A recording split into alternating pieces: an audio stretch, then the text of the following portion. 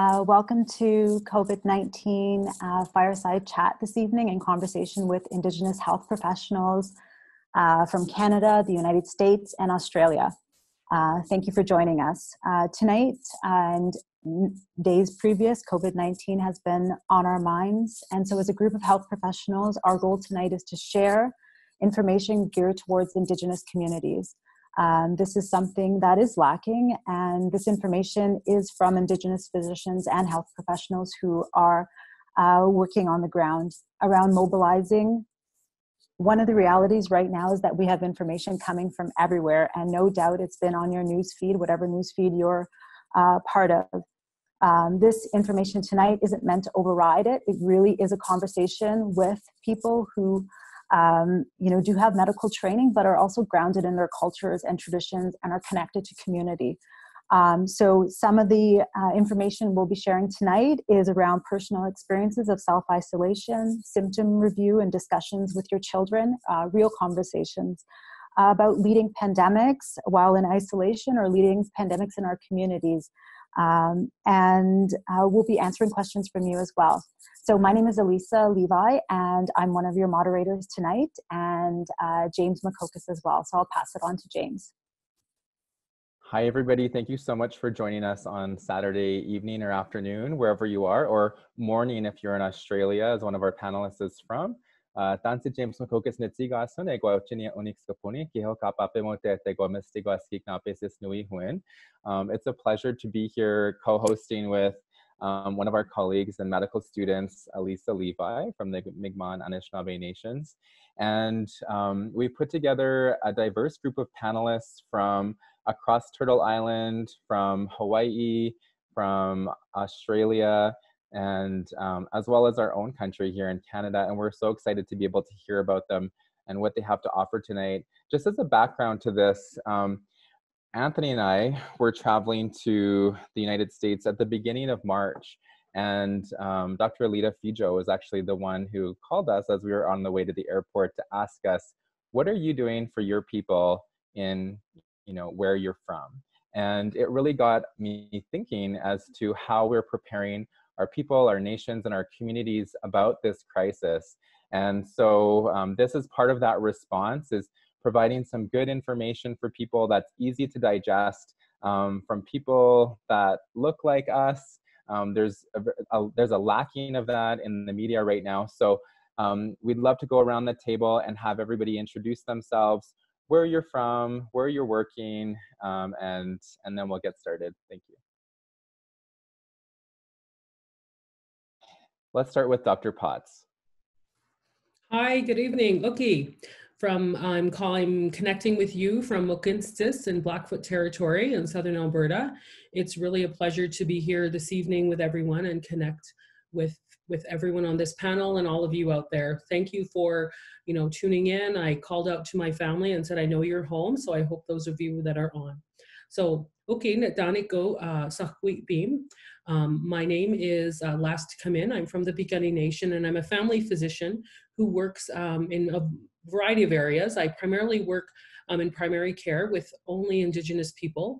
I work out in the Siksika Nation. I'm the medical director at Elbow River Healing Lodge, and I work with the Natsitipi School. And my disclosure just on that is, when I speak tonight, I speak from my experience and what I'm going through personally as a family doctor, and I do not represent those entities that I speak for. I just want to be clear on that. So just for their protection and mine.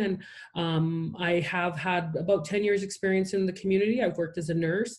I'm a mother and have had a lot of unfortunate experience with COVID-19, which I'll discuss in a bit. So yeah, thanks for having me today. Thank you so much, Dr. Potts. Next, we'll go to Australia, down under, Dr. Alita Fijo. Hello, I'm Dr. Alita Fijo.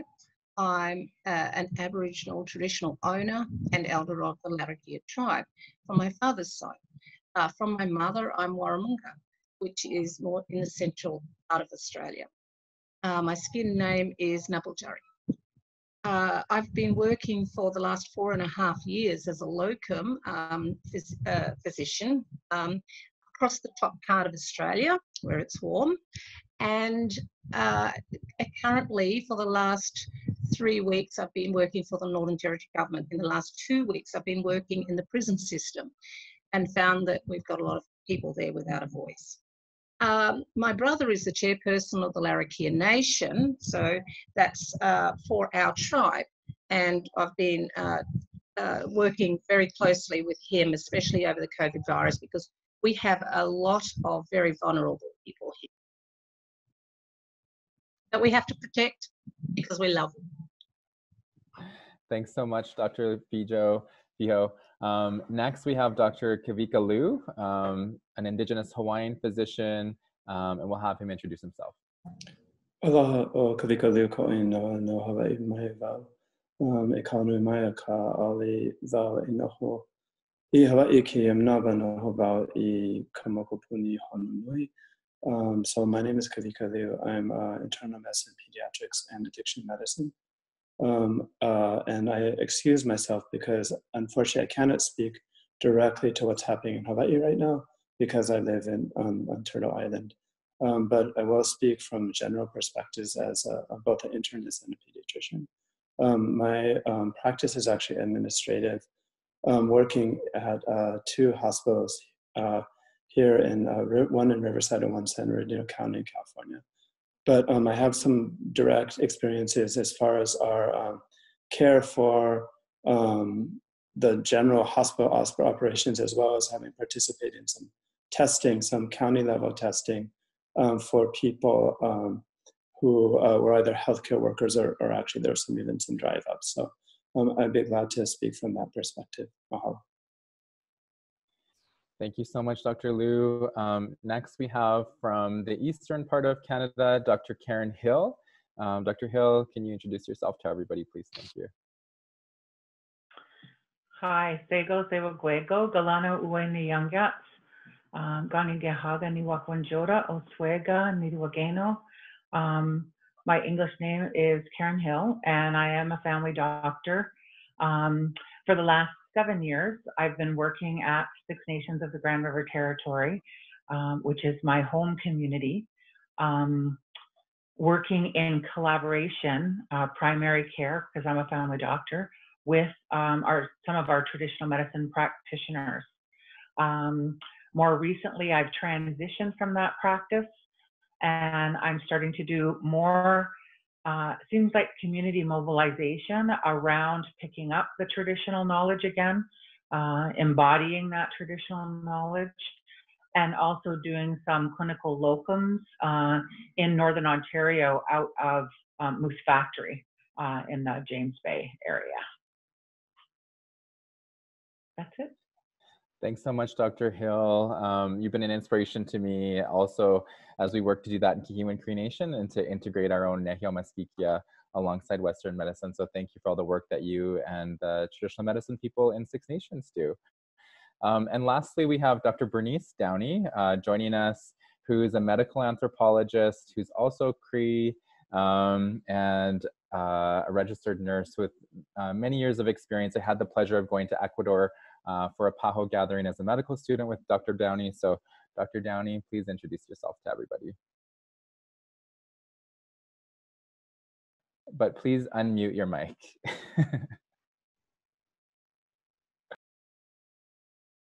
Bernice Downey, Niganikwe, Dijitnagaz. My name is Bernice Downey. I've also been given the name of Niganikwe, which means head woman. I'm actually Anishinaabe, Ojibwe Soto. My family is from Lake St. Martin and Dauphin River, Manitoba. For the most part, I've grown up here in Haudenosaunee and Anishinaabe territory in Hamilton, Ontario. I'm currently situated at the McMaster University Faculty of Health Science as the Indigenous Health Lead. I was a nurse for many years. I'm currently a medical anthropologist. And I also hold a chair, Heart and Stroke Foundation and CIHR chair, looking at Indigenous women's heart health and health literacy. So my research interests are in the area of harmonizing Western medical systems and Indigenous traditional healing. I'm very happy to be here. Thank you for inviting me. Thank you so much, Dr. Downey. So we'd like to start out the conversation tonight just with where are we in terms of, everybody being on the same page. What is COVID? What are some of the statistics around this? So we'd like to ask Dr. Liu, who has a background in internal medicine, to be able to provide this for everybody.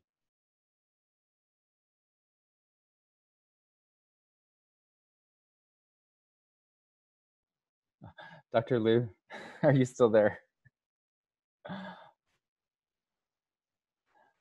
Okay, there you are. Hi, so coronavirus is actually a member of the coronavirus family, which is a very wide family. In fact, the common cold, many of those illnesses are actually coronavirus infections, but obviously of a different severity than that of the novel coronavirus. The novel coronavirus is related to the same viruses that cause the MERS and the SARS outbreaks.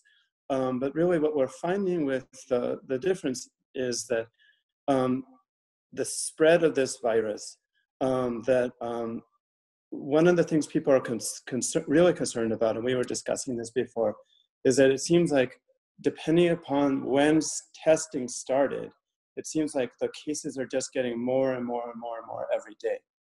But as we discussed, it really depends upon when you first start testing, how much cases you will find. For example, in China, they've hit the point where they're starting to have no new cases or only a few new cases every day because they've been testing for over a month. Whereas, when did you folks start testing in Canada? I'm not sure. But anyway, if you start today, say, for example, you start testing today, you'll find so many more cases of that, of the coronaviruses, and it'll look like it's taking off by wildfire, but in fact, these cases might have been existing, but just had not been tested for.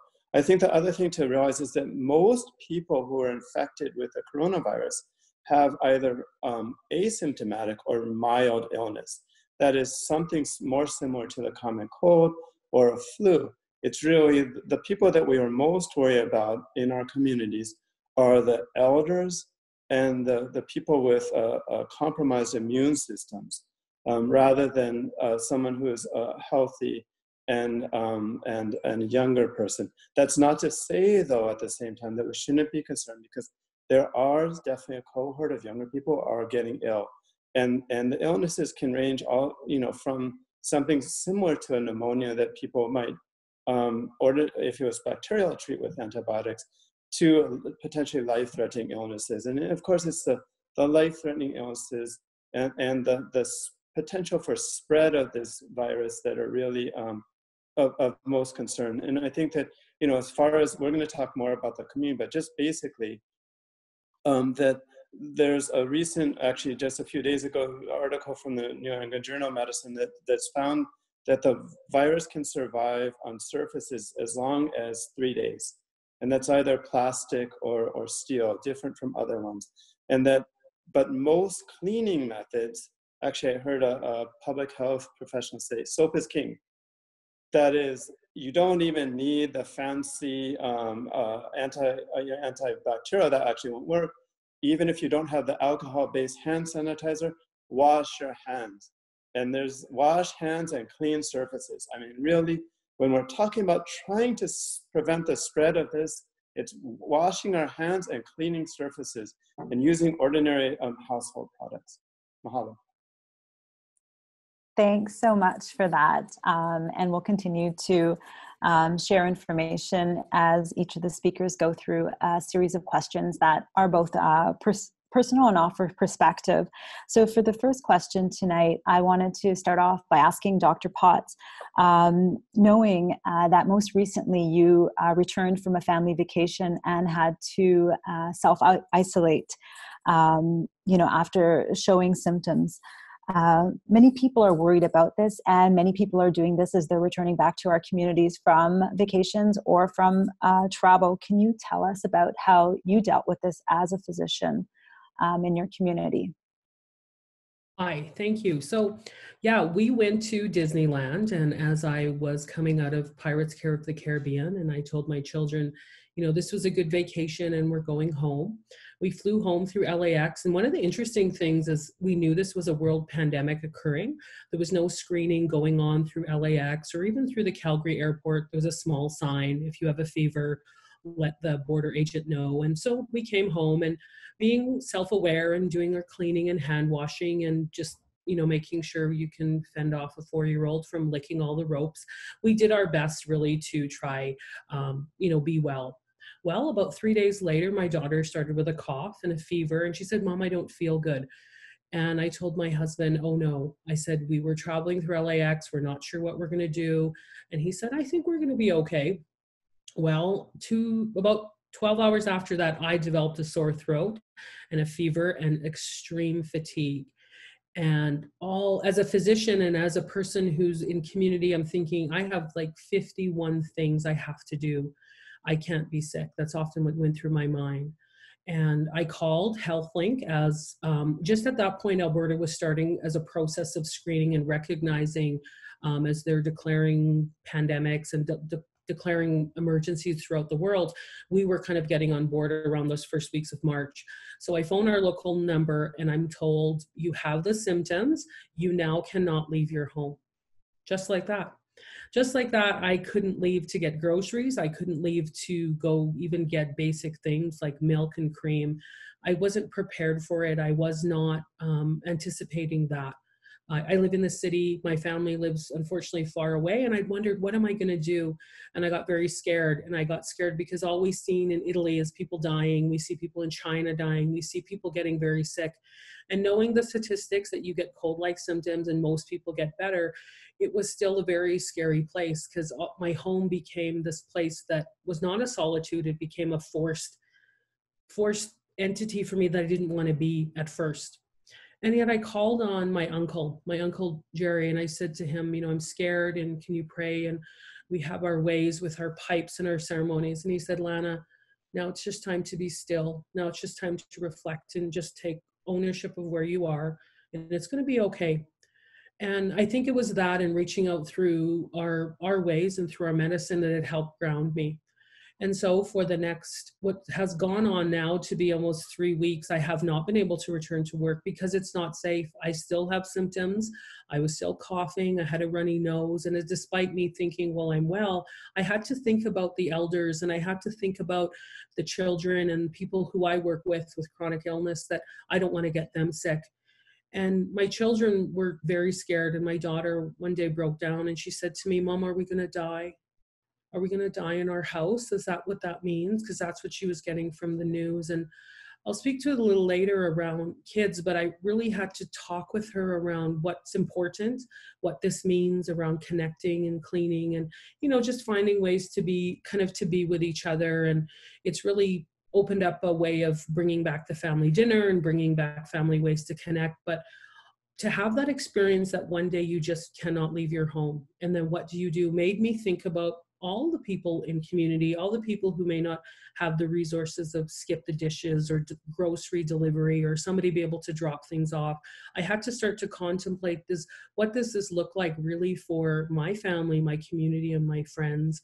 And I've come up with some strategies that I've shared with my own work experience, but I want people to know that it is real and it's something we have to take seriously. And despite, I wrote even Facebook messages about this, that, despite me having to get to work and having a job that required me on the front line, I had to be responsible and I had to think about you. And I want you to think about other people as well, that if you're unwell, you continue to self-isolate and get good information.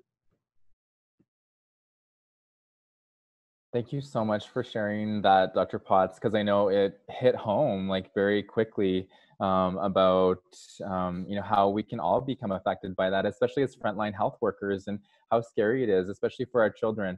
So, Dr. Liu, you also have some children, and as an internist, as a pediatrician, what are some ways that you recommend parents to talk to their children about this as well? And those of you, who are also on the panel who have children, maybe afterwards you can discuss how you've done that with your family and your kids. I think that, really the message for both my Kiki, my daughters, and in general, is just not to panic, is to realize that this is an illness that, at this point looks very scary, but that we will get through it. And it may be, there's some evidence that heat, some evidence of humidity. We will get through this. This is not something that we're going to be in. We are in lockdown here, but use it as a way of bringing, as Dr. Potts said, of bringing our families together. That we will be spending a lot of time together, and we can love and support that. But that, yeah, there's things that we need to concentrate on, and one is that if sorry, we're not going to be doing friend visits, but you can call them, you can FaceTime them. Please, be in contact with your friends and maintain those connections. The other thing is, again, wash your hands. Wash your hands. Can't be too much washing hands, and also if it's age appropriate, to get them involved in cleaning, and to realize that how we're going to try and stay well is to wash our hands and clean, and that's wiping frequently touched surfaces.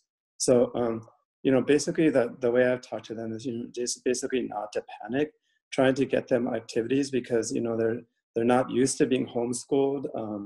They're not used to not having all the activities that they have, and just try and find fun things that they can do while keeping that social distance. Thank you so much, Dr. Liu. Other parents on the panel, how have you talked to your children or loved ones about this? I don't have little children anymore. My children are grown. But as you're talking, I'm remembering from when I was younger, and how my mother and my grandmother, when we were sick, when I had the chicken pox, for example, which is very contagious, one person was assigned to take care of me. So that person brought me all my food, and we didn't have places to isolate and be gone in your room by yourself. But I sort of, my grandmother said, you sit there, that's where you sit, that's your chair, we'll serve you. They used the same plate, the same cup, the same silverware. It was washed only by the one person that was taking care of me. I was always washing my hands. That person would always wash their hands that took care of me. The other thing is, when we were children, we were never allowed to watch the news. In Haudenosaunee culture, the children are everything. And to us, that means we protect their mind. And one of the ways we protect their mind is we don't let them watch the news. We don't let them hear things that are really for adults. And in my family, we were not allowed. I didn't watch the news until I was probably about 19 years old. Because that was just a way that we were raised. And I think that's a traditional concept that can come back, especially in this day of Facebook and so many different sources. We're confused as adults. I cannot imagine what it's like for children. So down sending our children, picking back up that traditional way of protecting our children's minds and their spirits is very important at a time like this, to get back to that place again. My brother monitors, he raises his grandchildren, and he monitors their messenger accounts. Like they can't just go anywhere they choose. It's very controlled, it's very monitored. And those are some of the things that we can do for our kids just to keep them safe, because they get so anxious.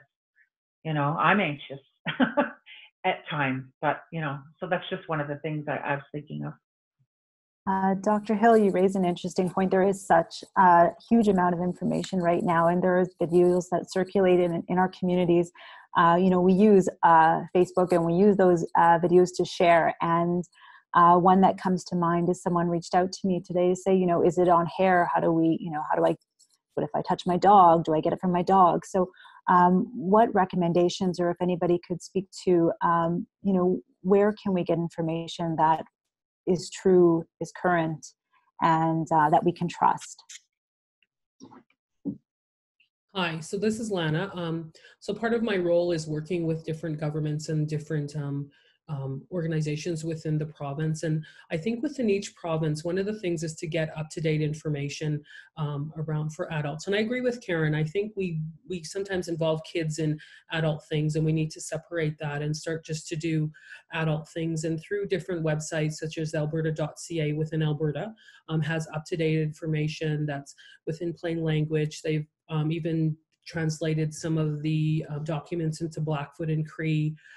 So there are some Indigenous documents that are out there. I think locally, just checking with your government websites within each province's first is important. And to answer the question about the hair, so yes, this is what they call droplet, meaning that when you cough or you spit or it comes out with when you're talking, that it can stay. So if somebody is coughing around you and you're around and it lands in your hair or it lands on your skin, it needs to be washed off. Healthcare recommends, washing your hair if you're in a high risk area per your personal hair. Can you get this from the dog? That's still debates out there depending on where the information is. But there's good information shared through government that's vetted through the CDC, the World Health Organization, to go first. I always say don't listen to the Facebook meme because often that's not always correct.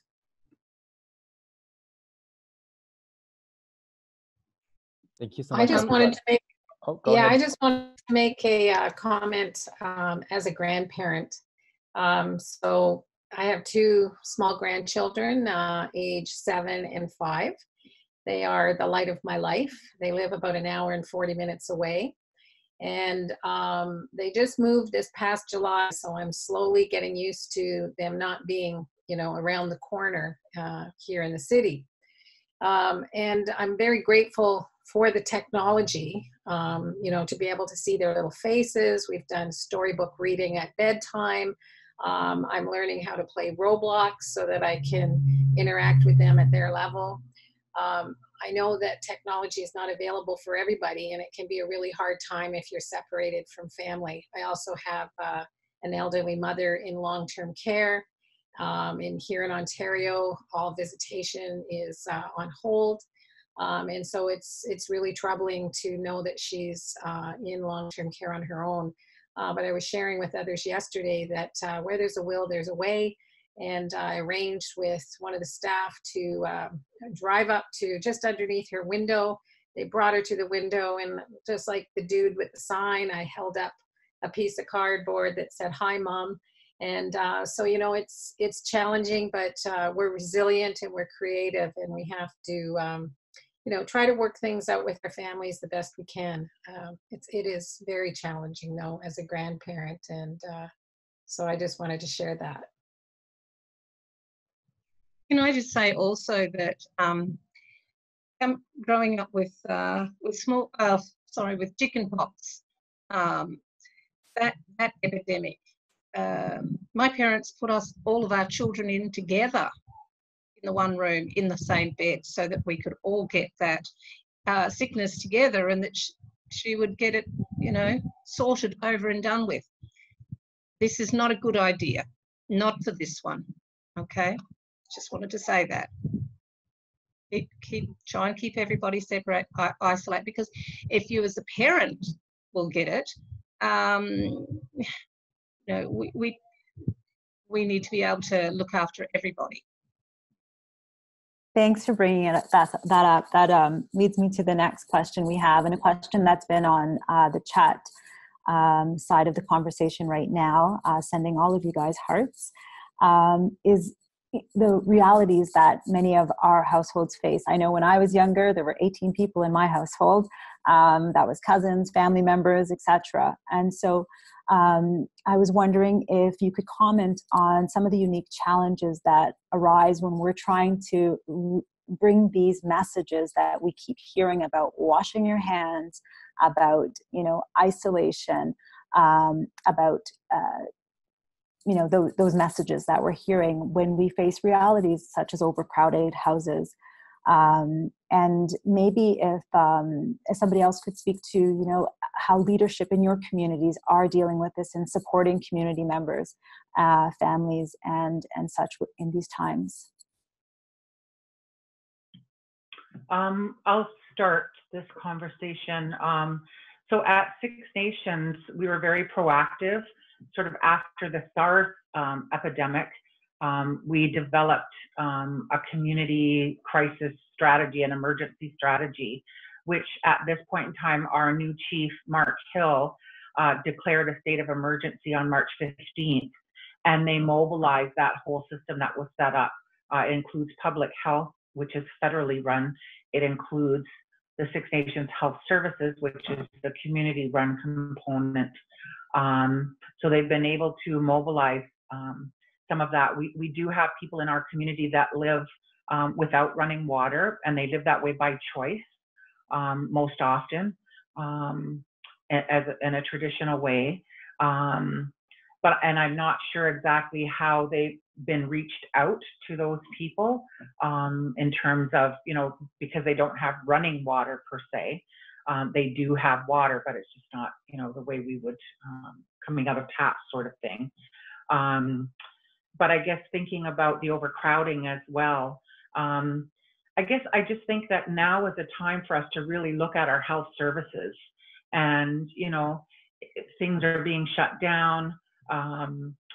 Some of these clinics that aren't working could become a place to give people respite that are in crowded situations, right? That we can mobilize these community spaces that, are used for other things to support that. And I'm thinking especially in these northern communities where, the neighbor's got 18 people and you've got 19, it's kind of hard to get the support from a neighbor. But some of these federal health centers have like apartments in them where the health providers stay. They have clinic rooms. They have places that they could support some of these people.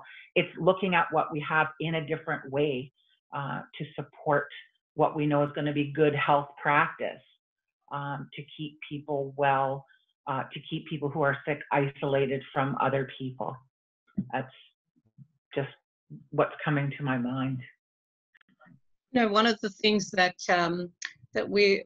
I've been encouraging people to do is when we've got an overcrowded situation in a community, I've been asking them to go and select a camp somewhere else nearby, but far enough away that person is not going to infect everybody else within the community. So that's the sick camp to go to, and the nursing staff, whatever, can go over there. They're not going to feel too isolated because they know they're still part of the group, but they can feel okay and they can recover there. We can take food there to those people.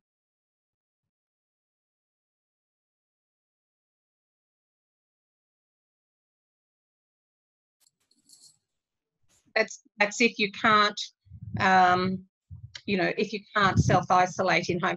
Another option would be to actually, if possible, set aside a separate room where you can self-isolate and your family is able to care for you there. Thank you so much. Does anyone have anything else to add about the challenges in multifamily households or overcrowded homes in our communities around self-isolation? So I just wanted to, this is Lana, I just wanted to speak to a bit of the guidelines that are coming out in some of the Treaty 7 communities around addressing this.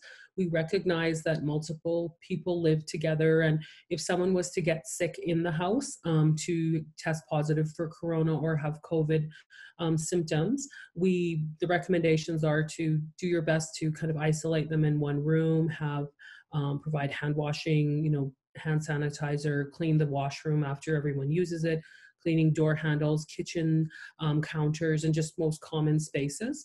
In some communities, they were setting up some shelter systems for people to go, for those who are homeless or maybe living overcrowded situations. So it is a conversation that's being had, hard to address. I agree with you, because it's not just about telling people, well, you're sick, you all just need to stay in one place, because often it may be a mom or a dad or a grandma or an auntie or a grandpa.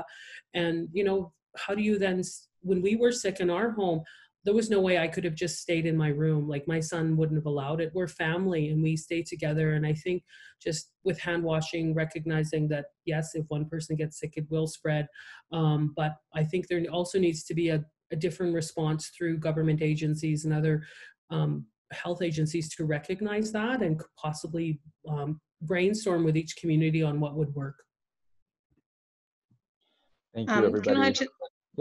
Can I just add that over here, what we're doing, like our particular tribe is in a city, and we've got people from other communities living in the city. So we, in conjunction with the Larrakia Nation and the Northern Territory Government, we've organised to move those people, if they want to go back home to their communities.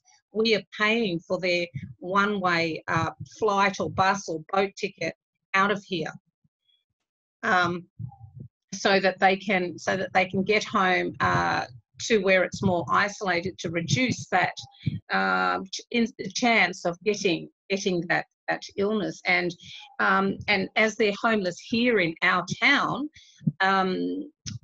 you know, that's going to help with their isolation. It's not exactly the answer, I guess, that you're looking for, but that's one way that we can reduce the incidence in that. And then from that, we're actually asking them, even though the communities are now closed, no one can go into or out of those communities except for emergency services personnel. So they're closed. However, even from there, we've been asking people to go even more remote to their outstations, where they can just live in smaller family groups for a couple of months, just take their medicines, live off the land, you know, take the things that they will need, and just stay there until things settle. Thank you, everybody. Really good advice about how to deal with overcrowded situations in our nations and communities. I know in my the community that I work in, Kihiwin Cree Nation, that we are looking at possibly having people in a large space like the school gym who have symptoms. That way the whole family is protected, and we just move the one individual and support them. You know, bring them food, bring them all the things that they need, books, to wait out the 2-week period, and so that everybody else is safe in the house as well. So all really good ideas from all of where you're from. There's been a question as it relates specifically to children again, in terms of, you know, some of the kids are getting a lot of anxiety around COVID, and they're washing their hands so much that they're becoming raw. So as parents, you know, how would you help your child deal with that in that situation? Because I know many parents are in similar situations. Dr. Liu or Dr. Potts? Sure. So I think that, you know, one of the things, obviously with frequent hand washing, you can actually sort of set up a vicious cycle, because if your hands are raw, we're more vulnerable to other kinds of infections, you know, cellulitis or even. So a moisturizer is always a good idea. In fact, you know, for people who do a lot of work in the hospitals, oftentimes there's a moisturizer next to the hand sanitizer station. So I think that that's, I mean, short of not washing hands, which is what we don't want people to do, that using some kind of a moisturizer would be a good idea. Thank you. Dr. Potts, Dr. Hill, anyone else want to jump in on that? Sure. So just to speak to kind of, I guess, the nature of the fear with children having around hand washing and fear, we did a little session with our kids about, you know, bugs and drugs, and teaching them about viruses and bacteria, and just recognizing, you know, with our kids, we told them that they're everywhere. It's not, this coronavirus is not a new, you know, brand new bug. Bugs are everywhere. We talked about little things, and I think reassuring them that there's good bugs and bad bugs, but the point for that was, for our family, was recognizing their fear, where that came from, what was their worst worry about having this? Were they worried about us? Were they worried about themselves? And I found through expression of just letting them have their feelings. We started a sharing circle in our home. Every morning we smudge and we have a sharing circle to talk about what we're excited about, what we're scared about, and we end the day kind of in the same way as well. And through that, I found it's open communication up even with my son and my daughter around this. I got this idea off of just kind of ideas with dealing with emotions with children. And I think recognizing what they're hearing, as brought up before, is really scary. And just having good conversations, not having the news on, not just hearing all the bad things, and be careful what we say around them, but also bringing them into the conversation and hearing their suggestions on how we could deal with this has been helpful. Thank you. So just some more questions coming in from our online chat with our Facebook Live users. A lot of people are asking about the need to wear rubber gloves and masks, how often you need to be washing doorknobs and handles and light switches and things like that. Anyone want to comment on these for our listeners?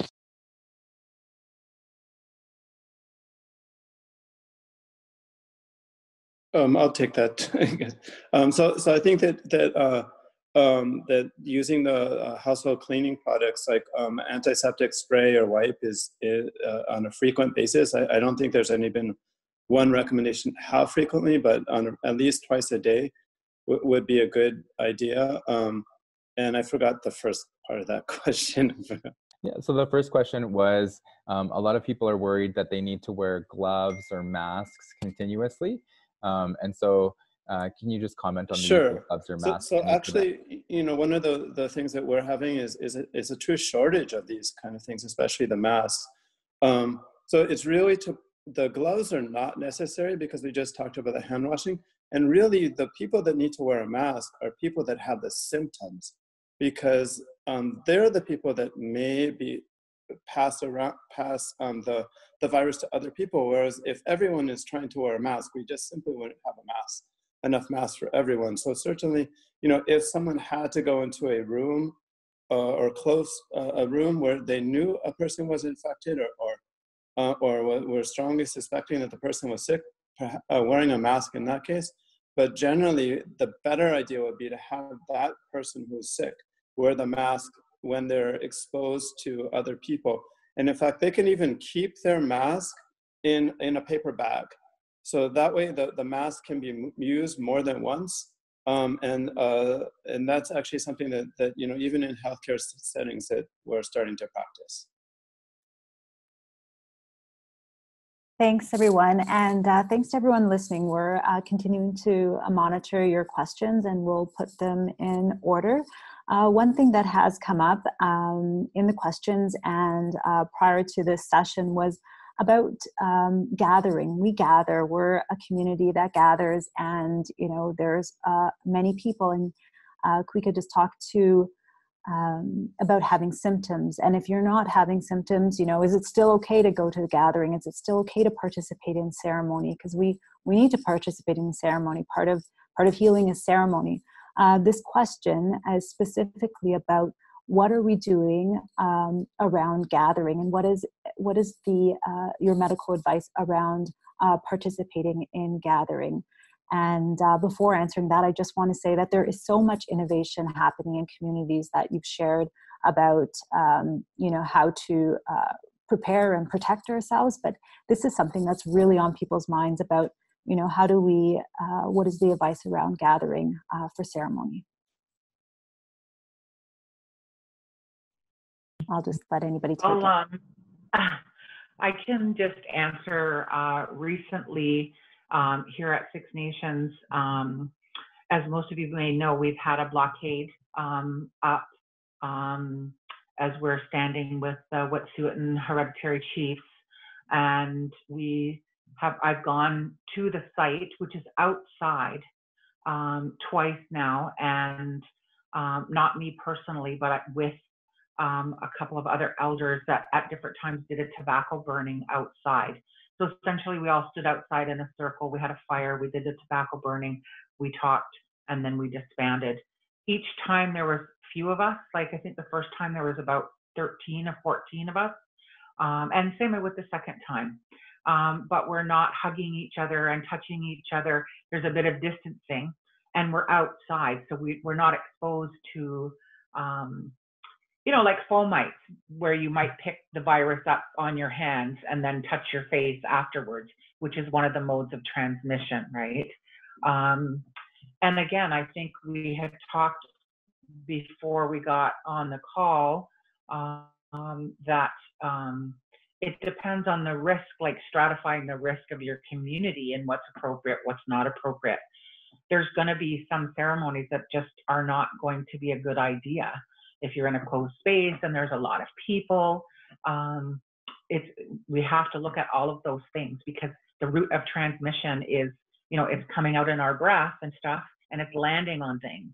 And then people are touching those things and then touching their face and actually getting that into their system. And I'll just add that, I read this very small powered study a while back about how our microbiome in our gut has been so altered, because for years and years, people have been using antibacterial soaps.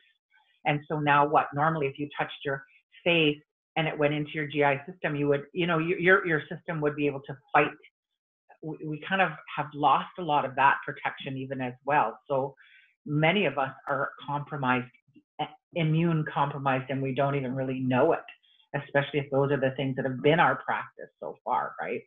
So that would be what I would say. Like, you have to, maybe each community has to look at, what are appropriate? How many people can gather together based on what's happening in your community? Because there's a difference between social distancing and isolating and quarantine, right? There's a difference between those things. Thank you, Dr. Hill. I know for myself, it's Sundance singing time. People are gathering to have Sundance singing in preparation for the Sundance in the summertime. And a week ago, Anthony and myself had to have that conversation: are we going to go to the Sundance singing? And if possibly we have COVID-19 on our body, but we're asymptomatic, do we want to risk spreading that around to our ceremonial community? So we made the hard decision of, we're just going to stay at home. Our minds are going to be with them. And we want to protect our elders and our ceremonial people by, limiting gathering. And so that was a choice that we made as well. And I know many other people across the land are having to make similar choices. Our ceremonial people are strong. They will continue those ceremonies. And then when this dies down in the summertime, we'll be able to gather again like we once did, hopefully. So I look forward to those days. I'd like to ask Dr. Bernice Downey. So as a medical anthropologist and former registered nurse, and also former CEO of the National Aboriginal Health Organization, can you comment on the federal and provincial governments? How has their response been as it relates to this crisis in relation to Indigenous people? And for health leaders within the community, what are some additional factors that community leaders need to consider when working to create effective plans for their nations? Yes, thanks, James. So I've been watching some of the questions coming forward, and people are looking for very specific information. And I know one of the thoughts that I was having as our colleagues here were responding is that, this is a new viral situation, and, there's information coming out every day. So, it is challenging, and, but I respect people have lots of questions that they're looking for answers for. So there are lots of things happening. Many of you are likely familiar with the Government of Canada's position. They've developed a response for First Nations and Inuit communities that in preparing for, monitoring, and responding to communicable disease emergencies, including pandemic influenza and other newly emerging ones like COVID-19. So they have developed a response plan, which is available on the internet. And I had suggested that following the panel that we could post on the Facebook site some of these websites where you can go to and find the most up-to-date and accurate information, which, you know, we're like members of our communities, just like everyone else, trying to get all the new information. And so these websites can be very helpful. But they do have a response plan for Indigenous communities, and they're working very closely with the regions. And so the regional government information is also accessible. They also have recently released a YouTube video, which is very helpful. They kind of break down the plan and talk about the most up-to-date information. That can be posted on the website too, but if you Google YouTube, Government of Canada, you'll see that. Indigenous specific organizations such as the National Collaborating Centre for Aboriginal Health, they also have an information site. They're part of the Public Health Agency of Canada, and they also have a link there to the National Collaborating Centre for Infectious Diseases with a very good podcast that the Assembly of First Nations Health Director Marlene Larocque and Dr. Merle Ballard from Manitoba are also sharing information on that podcast. So those are very useful resources as well. Just in trying to prepare a little bit more for today, there is really limited literature on pandemics and Indigenous peoples and other specialty groups, but that there is an acknowledgement, and I think this is important to remind ourselves, and I think what I'm hearing some of our colleagues say, you know, that we've been dealing with communicable diseases in our communities since the point of contact with European settler groups. And from the smallpox blankets that were distributed to the more contemporary public health issues we continue to face, including tuberculosis and HIV. So we do have a long history of trying to deal with communicable diseases. We now have access to public health interventions and education. You know, always remember knowledge is power. So, but be careful about the knowledge that you're receiving, because it's coming from social networking and many sources. So you have to go to very trusted sources for this information. But we also have, you know, health access inequities and other problems such as what's been mentioned today: crowded housing, poor water quality, that makes it challenging to implement hand washing. And so some of these resources, these unique challenges are emerging to folks who are doing this regional and community pandemic planning. So I think that, you know, it's important to also remember that each community is unique. And so some of the solutions that are being talked about may not fit for northern fly-in communities and so forth. So we are aware of that. The other part that I wanted to say also was that also to consider who your partners are. So if you're someone out there that's, you know, heavily involved in the planning, you know, this is a time of reconciliation, and reach out to your local partners. Universities have been drawing on community knowledge and expertise and our elders and our healthcare providers. It's time, you know, to act from a place of reciprocity and reach out to your local communities if you're working in universities or colleges, and see how you can lend a hand. That's a strategy that we're using at McMaster, to reach out to our local communities. We're not sure what we can do. We're going to take our cue from them. But there may be other collaborations that you can draw from, so that you're not, you know, shouldering all the capacity burden on your own. So anyway, the key message is trusted sources of information. We can post some of those websites. Remember, you all have resiliencies and traditional people that can support you. There's been several questions on traditional medicines and practitioners. So maybe I'll stop there and turn it back to Elisa to draw on that area, that topic. Thank you. Thanks. Actually, I'll jump ahead to that question, and we'll circle back to some of the questions that have been posted on the chat line and answer them, as we'll be sitting together until 7:30. So that gives us half an hour more together. Again, thanks for joining us, and thanks to everybody who agreed to participate and take time out of your schedules and the work that you're involved in. So yes, we'll post some of those resources that Bernice mentioned, and there are resources that were already people have put out to curated Indigenous resources, and I just posted a link to that in the chat line on Facebook Live. So this next question, I mean, we've been talking about it, and you've responded in your answers. So is about Indigenous medicines. Like, you know, people, that's probably one of the positive things that have come out of this. It's like looking back in our own cultures and strengths and saying, what can we do based on this new virus that we're facing, that has faced all of our communities. So Dr. Hill, you helped create one of Canada's first integrative medical clinics that utilizes Mohawk medicines and Western medicines. Is there anything that you would like to share with those listening about using their own traditional medicines from their own territories during this COVID-19 crisis?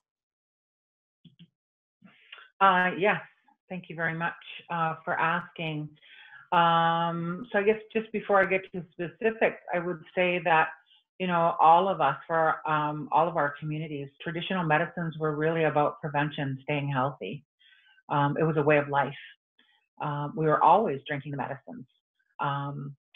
And I think in a time like this, we're sort of reminded why it's important to pick that practice back up again, to be drinking the medicines on a regular basis. We always did that through the winter. We were drinking, you know, cedar teas and white pine and squint death things, or wild ginger, things to boost our immune system, and even eating the foods that boost our immune system, like onions and garlic in our foods, dark green leafy vegetables to help to build our blood system. We would be incorporating those foods during the winter months. So those are things that we can still do now, you know, when we're not sick, and even when we are sick. And I think the important message to all of us as Indigenous people is to start doing that. Like, we don't have to wait for the next coronavirus. We can just start to do those things. So it was really about staying healthy, staying well, even the ceremonies, you know, like sweat lodges. For us, there was fasting to just get rid of the stress. We know now that the high stress levels that are common in our communities, mostly because of racism and colonization and the stressors that we face on a regular basis, raise cortisone levels. And cortisone levels, when they're high, are counteractive to a strong immune system. So doing things, you know, picking up those ceremonies that help us to unload that baggage and deal with the things that we've been through in the months before, to help us stay clear of those things. And those are things that, you know, once this time of social distancing and isolation have passed, it's important to start mobilizing as communities and think about, you know, what are we doing? What have we sort of just left, you know, for, you know, a crisis time? What do we need to pick back up again and start using on a regular basis? So prevention, also treating when we are sick, using those herbs, those medicines to do that.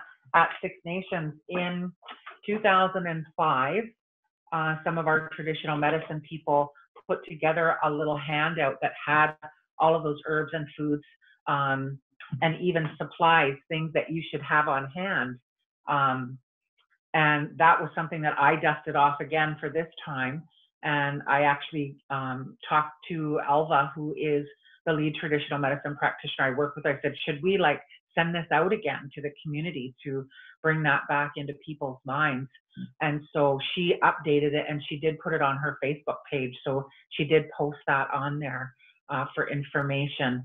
But the third thing is also clearing our house, clearing the air that we breathe. So we would often just have like potpourri, a pot of water with cedar in it, bring it to a boil, and then let it simmer all day and just keep adding water to it. And we could do that for 2 or 3 days in a row and then give it a break and maybe do it again in a week or 10 days. It was a continual way of clearing the air. And we know now, if you look at the studies, it shows clearly that both smudging and doing that with cedar and white pine clears the air. It kills the germs in the air. So those are some of the traditional things that we could be doing. And even just taking sort of this whole time of crisis, again, to pick up those other things like growing our own food. For Haudenosaunee people, that we're agriculturists. That was our specialty. And yet we don't see gardens in everybody's yard anymore. So that would be another important thing, is to start looking at those things, because we know now the consequence of pesticides on foods and what that does, as endocrine mimickers in our body, and increasing the rates of endocrine disease, and increasing stress hormones in our body. Just all of the things that are related to industrialized food that our traditional knowledge and our traditional way ameliorates just naturally. So really the message is just use this as a way to start to pick those things up. And everybody, there's people throughout all of our communities that have different pieces of the knowledge, that when we start to pull it together, we get that full picture again, and start from where we are to move back in that direction. And I guess I think the last thing that I would say is that now it's important for our communities to see this as an opportune time to pick up both our traditional knowledge and the Western knowledge that we've all gained, and not disrespect one or the other. They're both so valuable and needed right now, that we can mobilize that all to come together and work together to achieve the best outcome, not only now in the crisis, but in the long run, once this is long past us, because there'll be another something down the road, that's, yeah. Thank you. Thanks for that.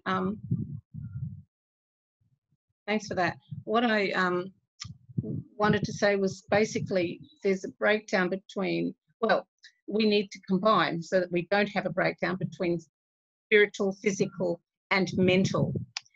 When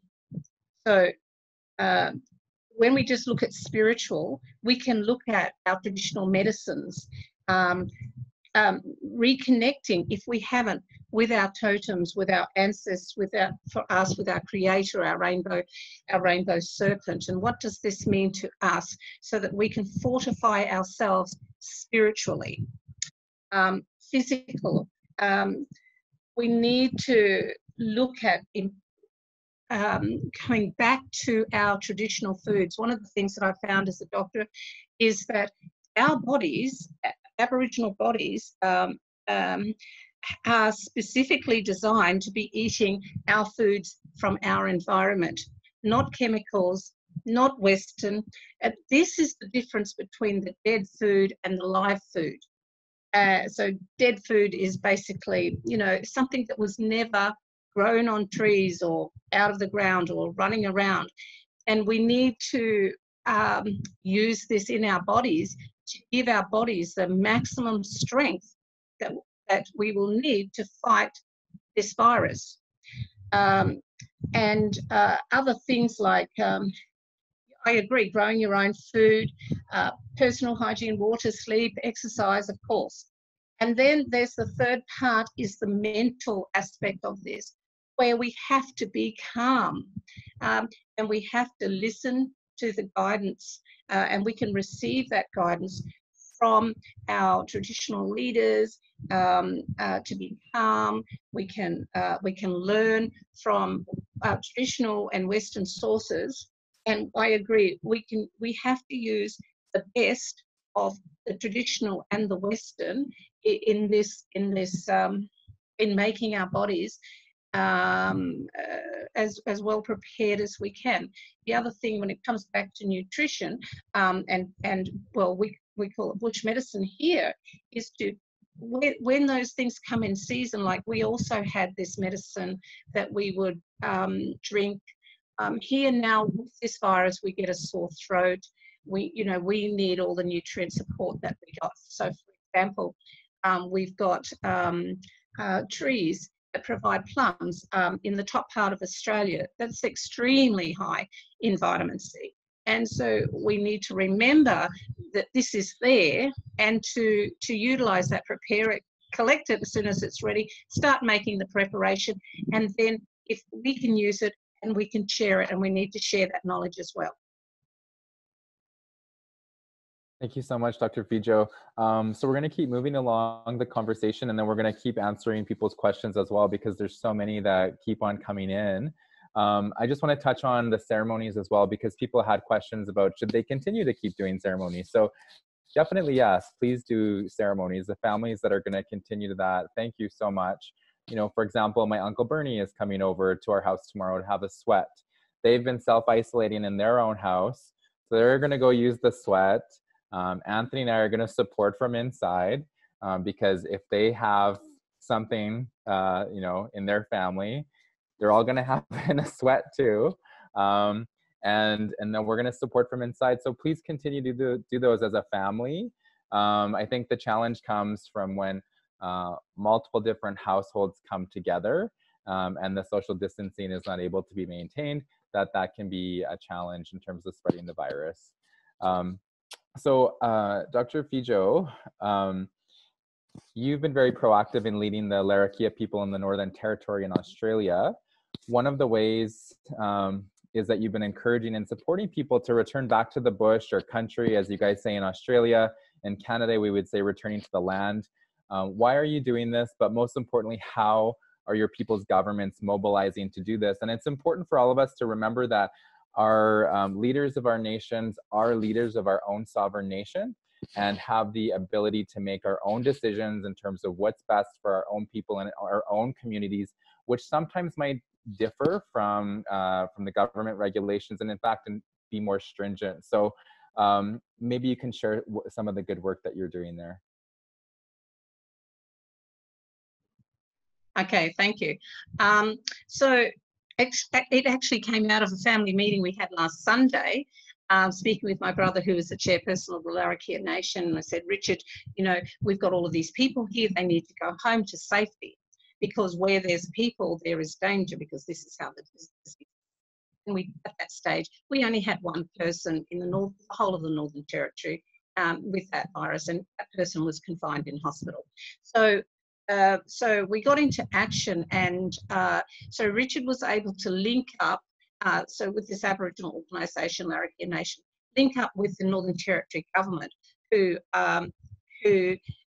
together we were able to combine our funds, and we say, right, anybody who comes from a community, and if they're well, they can return to their community outside of Darwin, and they can go to safety, and we will just pay their one-way trip home. Now that gets rid of these people for us, because it's our responsibility to look after everyone within our tribal lands, whether they're Aboriginal or not. So by clearing these people to home, that gets them safe, and it reduces the amount of people here that we have to be concerned about. So we did that, and it was actually picked up by the next town, and they said, oh, wow, that's a great idea, so let's do that. So it was putting this together. Now, in that Monday, the poster was made. By Wednesday, we had nearly 300 people return home. This is in 3 days' work, which is fantastic. But how do we do that? Well, we've also got access to other funds through other investment organisations, and we're on the phone saying, now is the time, release that money. So if you've got organisations that have money, or if you need money to be able to help look after your people, get on the phone and say, this is the time to loosen those purse strings now, so that we can save as many people as possible by taking them away from danger. Thank you so much, Dr. Fijo. Incredible story of innovation and leadership that your people are demonstrating in terms of taking care of not only your own people, but visitors on your land as well. So thank you so much for sharing that with us here in North America. So we have questions specifically from the audience about some prevention medications. One is, can hydroxychloroquine be used as a prevention medication, or what is the role in treatment? Another one that's often asked is, I have heard about ibuprofen. Should I not use it in fever if I do get the influenza-like illness symptoms? So maybe we can answer that, and then we'll get on to the next question. Anyone from the panel want to answer? Sure. The problem I would say with most of these medications is that we don't really have a preventive medication, and the medications which are being used are very, we don't have big data to say whether or not they're very effective. That being said, there certainly are some of these medicines, the antiviral medications, as well as the chloroquine and hydroxychloroquine, which are being used as certain treatment protocols in hospitals for people who are sick, and they're moderately to severely sick. But generally, on the if people are looking to use them in the community, it's probably, I mean, from my perspective, I wouldn't recommend it, because there are certainly questions about dosage. There's questions about how effective they actually are, and any Western medication can have side effects, and the question is whether the side effects potentially from these medications might be worse than the symptoms. And there definitely is a recommendation, I believe WHO recommendation, but can correct me about NSAIDs and not to use those.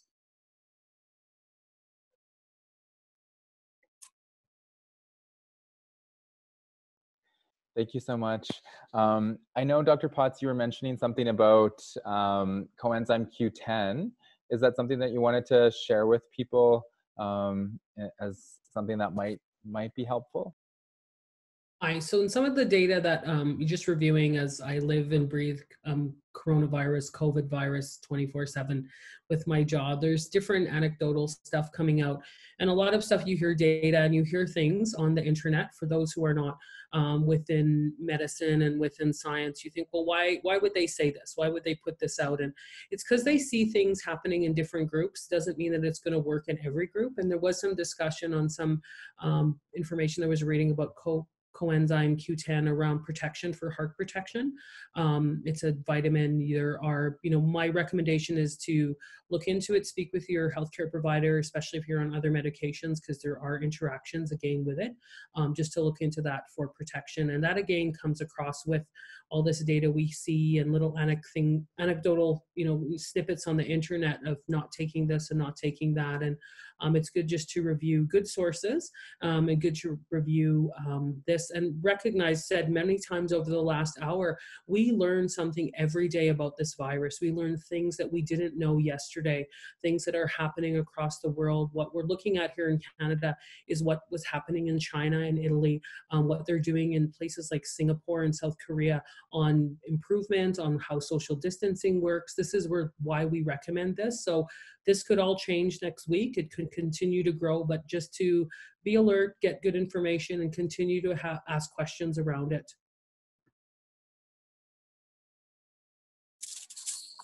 Thanks for that, Len. Does anybody else want to add about any sort of medication or recommendations that you've seen come out and just want to caution or support those recommendations?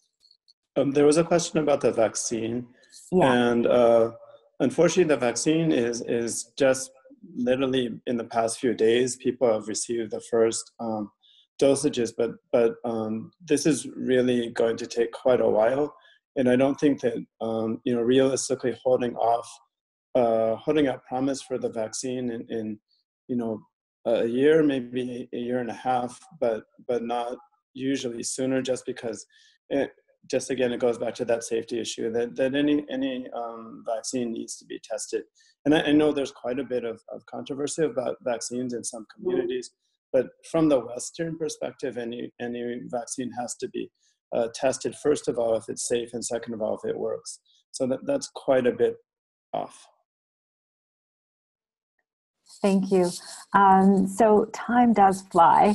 I wanted to give everybody an opportunity who joined us tonight as presenters to offer some closing remarks around what your key messages are around around the pandemic, and also offer some words of hope and encouragement to listeners that are watching. I know for myself, as a nutrition registered dietitian and now practicing medicine, that there was a lot of questions around nutrition there, and this is not a one day effort to try to solve this issue. We need to engage in long-term planning in our community. So those questions around planting gardens and supporting families to have access to nutritious and healthy foods, and also in leadership supporting families to access these foods. We have to have innovation there, and we have to have compassion around how we're supporting families. So yes, to all the questions about, looking to your seed savers in your communities, looking to those knowledge keepers in those areas. We have medical professionals who are on this panel tonight, but there are knowledge keepers in our communities from all different walks, from our elders, from those seed savers, as I would say, that we have to engage in this discussion. So I'm going to invite each of our panelists tonight to share some closing words, and I will start with Dr. Downey.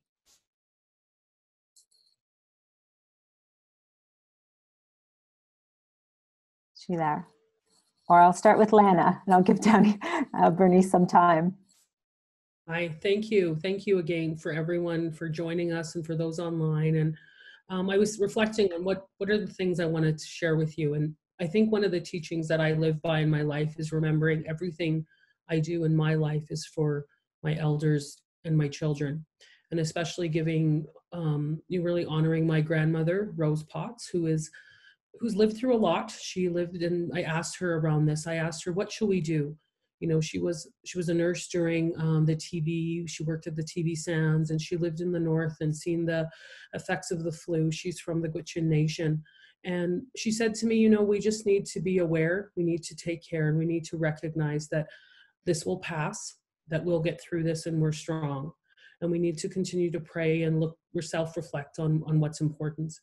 And she really talked with me around just remaining hopeful. Is don't always look at bad, don't always look at the worst. And I'll give you a stat just for those about stats. Is right now in Canada, there's reported to be 1,296 people infected, active cases. This is data I'm looking at on another screen as I'm speaking to you. And out of those people, 1,295 are reported as mild. Mild conditions, cough, probably cold, fever, doing well at home. I want you to be hopeful through this, recognizing there are people out there that are fighting for you every day, that are recognizing, and look into our medicine, look into ceremony, seek that out in a good way, and recognize that, we're home now. Start communication, start getting to know each other again, put our phones down, shut off the internet, and just stay well. Thank you again for allowing me to be here. Thank you, Dr. Potts. And Bernice? Sorry, I just didn't hear you say Dr. Downey earlier.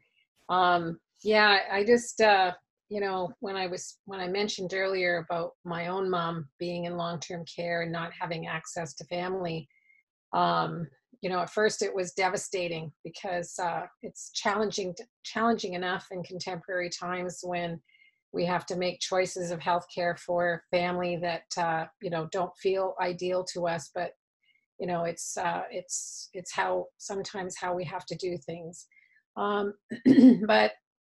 So initially it was very challenging, and a couple of days later I woke up in the morning, excuse me, and it was like I could hear my mom's voice in my ear. And she's a very ethical person.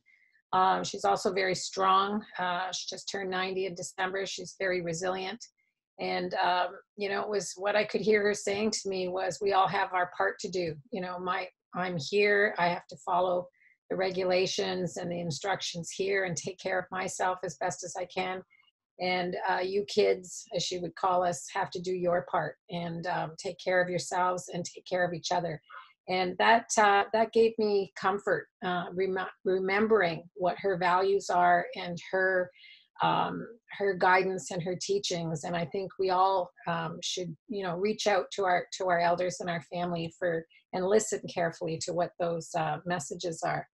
And there was a lot of questions about making space for our elders and their teachings. And I have read somewhere, I've been reading so much information that the elders are making use of technology and talking about them among themselves.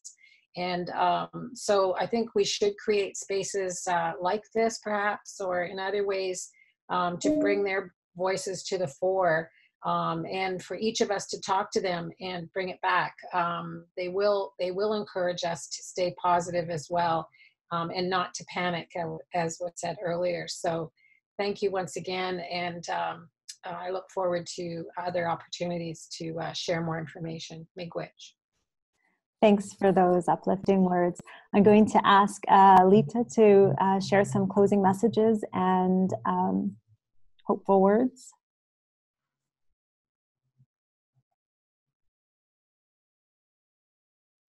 Alita, you have to put yourself off mute. Sorry about that. Okay, so looking at our strengths, I think as a people, your people, my people, as a group of traditional people, you know what, we've got so many strengths to draw upon. And I think this is really important to remember, because those strengths give us guidance and hope. So one of the things I was thinking about was, this far, where I live, this is crocodile country. We've got crocodiles everywhere. So, and they can be very, very dangerous. In my tribe, they're actually my totem, so some can guide us.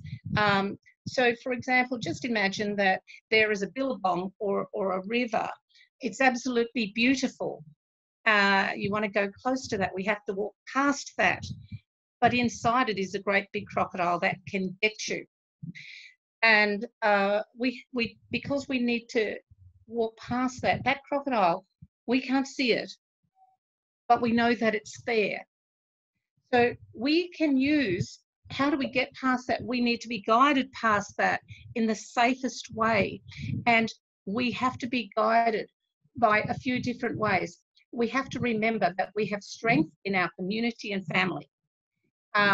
We have to be guided by our totems and by our ancestors, which is very important, why we have to keep on making those connections with our traditional beliefs. We have to be calm, so that when we are calm, we can listen to the voice of the guiding ancestors. We can listen to the voice of our traditional healers and our doctors that are working for us, so that they can help us to guide us through to safety. And we have to remember that we have love for our family and for our community, and we are trying to help protect them. So we have to remember that those people are also having love for us and our community, and they are trying to help us. And so we have this greatest strength by being our own community, Indigenous people, because that is full of love. And that is what we need to remember. Make sure we have strong connections, develop those connections, and share the love, and be one as a person, or as a tribe, or as a community. And I 100% believe that we are going to be guided through this, through our ancestors' advice. Be calm, so that we can hear that guiding voice. Thank you very much. And just while I'm thanking, I also want to just thank in the background, I don't know more, for helping us with the support on the support side, and hosting the live chat and inviting all of these speakers. So Kavika, would you like to share some closing key messages from your point of view?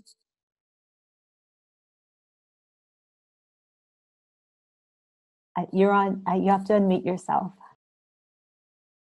Mahalo. So love and compassion for each other, you know, and self-care, the things that we need to do that we do on a daily basis, whether that's ceremony, whether it's eating well, staying hydrated, and just and being active in some way, moving, you know, being in our bodies, being in the place where we're at. I mean, I think that other people said this is a great opportunity to not live in fear, but to draw ourselves together.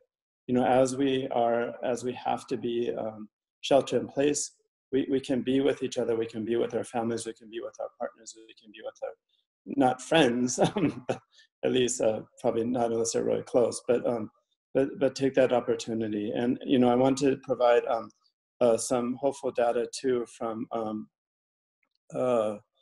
from here. As of today, there were 15,219 cases in the U.S. and total deaths are 201. So, you know, although we regret everyone, any passing of someone, it's still, you know, relatively small numbers of people who have passed away. So we don't have, I apologize, I don't have morbidity figures, but I would just say, you know, stay positive, enjoy the silences, and mahalo for the opportunity to be on this podcast. Thank you. And I'm going to call on Dr. Karen Hill to offer your key messages as an Indigenous health practitioner to our listeners.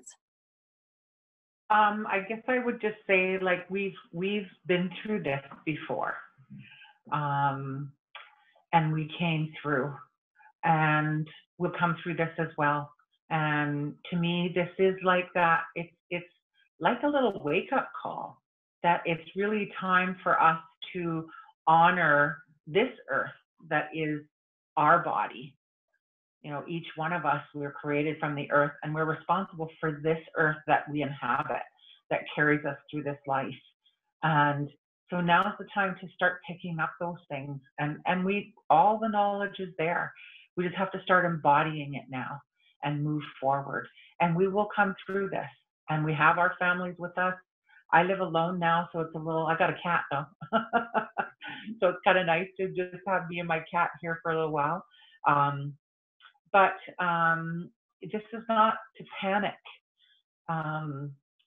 you know, because I think we've had these things go through before. We just haven't had this level of media input to continually keep us on edge, and we can just sort of let that, you know, take what we need, leave the rest, move forward, accept the advice we're getting from, you know, the medical profession, accept the things that we're picking up from our traditional knowledge keepers, and move forward. Yeah. Thank you for asking me to participate. Thank you. So I'm going to let you know that we saw your questions and we've run out of time. We encourage you to keep having these conversations with each other and health professionals in your region and where you're from. I'm going to pass it on to James to share his perspectives and key messages. And I just want to thank you guys for allowing me to moderate this session. I learned so much, and I'm grateful for the knowledge shared. Miigwech. So James, thank you. Thank you, Lisa, for helping to moderate and showing some leadership as one of our medical students. We're so supportive of you. And also for all of the other panelists for taking time out of your schedule with your families and your lives. And the I Don't Know More and Indigenous Climate Action, all the people who watched today. We saw all of your questions, and it just shows us that we need to continue to have more conversation and dialogue amongst our people. And this technology works really well for that. We're all in our homes. We're all connected through technology. So I'd love to continue to do this again. Watch out for anything as this comes up again. We'll advertise it longer. And this will be a link on the I Don't Know More main Facebook page, as well as on YouTube. So just some closing messages for me. You know, one of the things that our elders here have always taught us is never to forget who we are, always remember our teachings, always remember our ancestors. And we're seeing all of that happen now. We're seeing people returning to wanting to know what medicines to use. And the ones that we've been told in our area is we want to use the same medicines that got us through the previous epidemics. So smallpox and measles and tuberculosis. We have that in our blood memory. We have that in our teachings and our families. So let's use those and honor those, as well as Western medicine. And that's our teachings as well.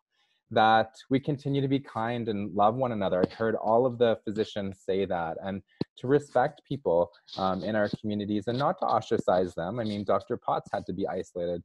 Another one of the physicians who couldn't be here with us had to be isolated. And so this is going to be something that is going to happen, and we need to continue to work together and support one another. I think one of the beautiful gifts that this has given us is time to be still, time to be at home with our families, time to reflect on spending that quality time, which we never get because we're so busy in our lives. And, you know, take this time to go snare rabbits, to go set nets, to go ice fish, to go start looking for those medicines as they start to wake up again. And that's the beauty of spring, is that we are starting to wake up. And I think, you know, looking at that from that perspective, that's one of the teachings that has come out of this for me anyway, in terms of coronavirus and COVID and how it's uniting us all together. We have, you know, people from all different nations on this call right now. And everyone is so open to sharing, and together we're stronger, and we're gonna get through this, like all the other panelists said. So thank you so much for spending time with us, and we look forward to seeing you again. Have a good weekend, everyone. Thank you. Bye. Wash Bye, your hands. everyone.